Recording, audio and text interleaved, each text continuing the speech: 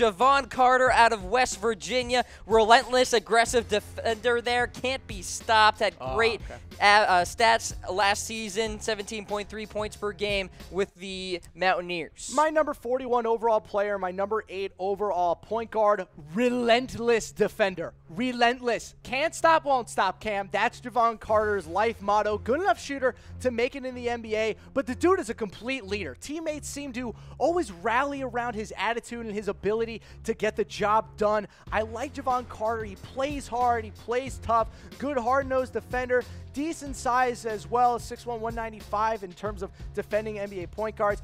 I don't think he can defend anyone else except for point guards on the floor. It's going to be bad when he gets switched onto other people. And he's not a great ball handler or great finisher, but I think we could see Jevon Carter go a really long way in the NBA. He's going to stick around forever, like someone like Jared Bayless. Jared Bayless is a really good comp for him. A good backup NBA point guard, good defender, smart guy. I think that with Jevon Carter going forward, that's my pick for him. Jared Bayless is just kind of the perfect pick, or I guess the perfect comp there for Jevon Carter. Jevon Carter heading to the Memphis Grizzlies.